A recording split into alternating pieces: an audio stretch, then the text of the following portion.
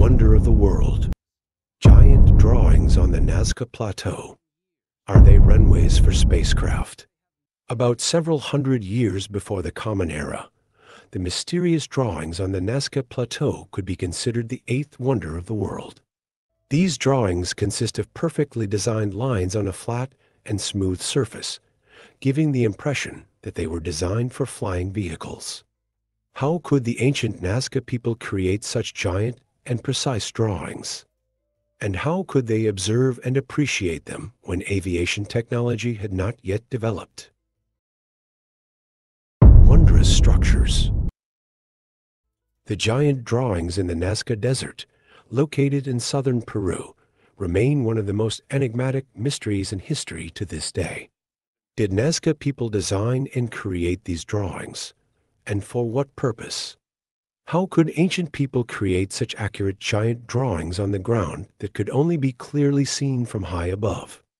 Today, let's explore and discover more about this topic. The Nazca Desert in Peru is one of the driest regions in the world. The lack of wind has preserved the drawings, over 13,000 straight lines and 800 giant drawings, mostly depicting animals and plants. These drawings were only discovered in 1926 when a pilot named Toribio Meyers flew over the area and saw many giant figures through the airplane window. Recently, researchers from Yamagata University in Japan used advanced technology, including artificial intelligence, to discover 143 new images along the southern Nazca Plateau. Mysterious drawings from above reveal various depictions of animals, plants, and peculiar geometric patterns. Among them are images of spiders, llamas, trees, flowers, and even human figures. The geometric patterns include straight lines, spirals, triangles, and the longest straight line figure on the Nazca Plateau extending up to 9 miles. The construction methods are still undetermined. These drawings stretch for kilometers, some over 65 kilometers, and can only be fully appreciated from high above the ground. One of the most perplexing figures is that of a spider, identified by entomologists as a rare species belonging to Rocinulae, which doesn't exist in Peru, but lives deep in the remote regions of the Amazon rainforest, 1,500 kilometers away from the Nazca Plateau. There is no doubt as to the species of spider, but the accuracy of the geoglyph is remarkable. This spider has its reproductive organs at the end of one of its legs, but which is visible only under a microscope, so the question of how they even designed it in such fine detail remains unanswered. Recently, archaeologists discovered a large cat figure drawn with Nazca lines on a hill in southern Peru, approximately 37 meters in length.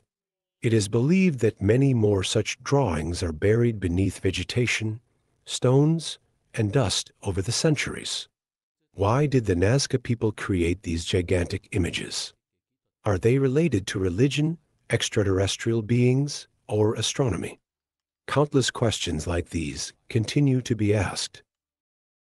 Hypotheses and mysteries. The mystery of Nazca drawings goes beyond their existence. Even the meaning and purpose behind their creation remain unsolved.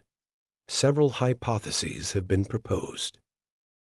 Number 1. Religious rituals.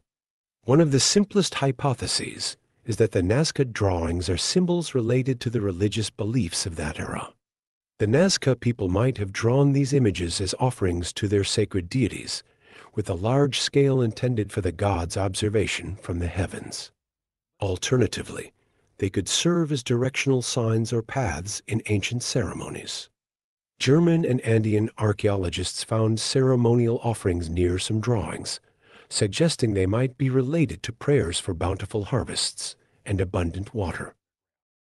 Number 2. Astronomical connections. Archaeologist Maria Reich believed that these lines had connections to astronomy. Some drawings correspond directly to certain constellations visible only during specific seasons. For example, the monkey drawing corresponds to the constellation Ursa Major, while the drawings of a dolphin and a spider correspond to the Orion constellation. Number 3. Aqueducts and underground water channels. A remarkable feature in Nazca is the underground aqueduct system, considered unique in South America and perhaps globally. Over 50 underground channels were constructed over more than a century in the early centuries after the Common Era. Some channels are well preserved, showcasing spiral-shaped vents used for cleaning and maintaining the channels after earthquakes. Independent researcher David Johnson proposed the idea that the drawings marked underground water channels and wells beneath the Nazca Plateau. The lines, such as a trapezoidal shape, could signify the presence of water wells. However, this theory does not explain all the mysteries of the plateau. Why did ancient Nazca people create such elaborate drawings just to mark a watercourse? Number 4. Landing strips for spaceships. Another hypothesis suggests that the Nazca Plateau served as landing strips for advanced ancient civilization spacecraft. The human-like figures may be the image of an ancient astronaut, but was mistaken for the image of the Nazca god. Researcher Eric von den believes that the Nazca drawings serve as a type of landing strip visible only to the gods, marking the ground and awaiting their return from Earth. There is also a hypothesis suggesting that these are landing paths for extraterrestrial spacecraft. The runways on the Nazca Plateau. The runways on the Nazca Plateau have another strange feature. This plateau is characterized by wide strips of flat land that appear everywhere. These strips extend for kilometers with various shapes, such as rectangles or trapezoids. Approximately 300 different geometric shapes have been counted here. Intertwined with gigantic drawings of animals and even more peculiar plants, some of these strips are intersected by precise straight lines. To date, there has been much debate about the origin and purpose of these lines. Some believe that the Nazca people once used rudimentary tools to create these lines with an undetermined purpose. However, others argue that these are ancient runways created for flying objects. Nowadays, the second hypothesis seems to be gaining more prominence. Additionally, these runways are perfectly designed with a flat and smooth surface, without any obstacles, giving the impression that they were designed for aircraft. If these lines are runways, could it be that the Nazca people used flying objects for transportation in the past? Unusual archaeological artifacts in Colombia. To this day, no evidence has been found regarding the ancient Nazca people's flying objects. However, not far from the Nazca civilization, in the forests of Colombia where the Quimbaya civilization thrived, a model of an ancient aircraft made of gold has been discovered. This model closely resembles a modern-day airplane with its aerodynamic design, symmetrical wings, vertical tail, and even a horizontal balancing component resembling a fighter jet. Moreover, numerous models of ancient flying objects have been uncovered in the region, all crafted from gold and measuring approximately 5 to 7 centimeters in length.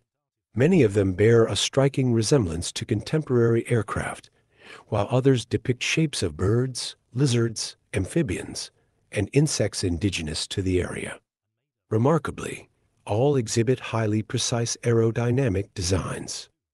German aeronautical engineers Peter Belting and Konrad Lubbers created remote-controlled models that closely matched the size and appearance of the gold artifacts found in Colombia. They demonstrated that these models could indeed fly using simple electric propeller engines and reaction engines. This lends credibility to the theory that the gold models in Colombia accurately mimic functional flying objects. So, who is truly the creator of the runways and aircraft models? The Quimbaya civilization emerged in the 1st century BC and flourished from the 4th to the 7th century CE. However, it's challenging to assert definitively that these aircraft models were crafted by the Quimbaya people. Gold, being a material with indeterminable longevity through radioactive isotopes, poses difficulties in dating. If the Quimbaya possessed advanced aviation knowledge over 14 centuries ago, one would expect records of their aeronautical achievements worldwide.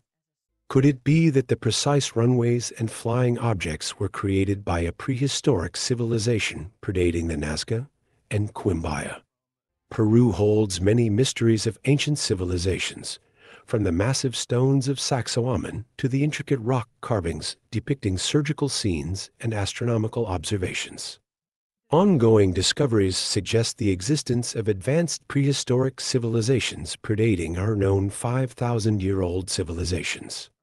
While many believe these prehistoric civilizations faced catastrophic events leading to their complete destruction, they left behind numerous archaeological sites, providing evidence of their ancient existence.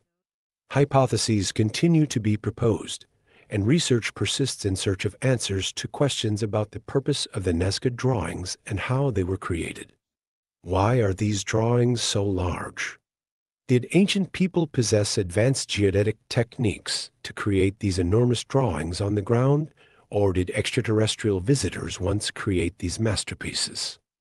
Or perhaps there existed an ancient prehistoric civilization with advanced technological capabilities capable of creating such structures. I hope today's video has provided you with interesting and informative insights.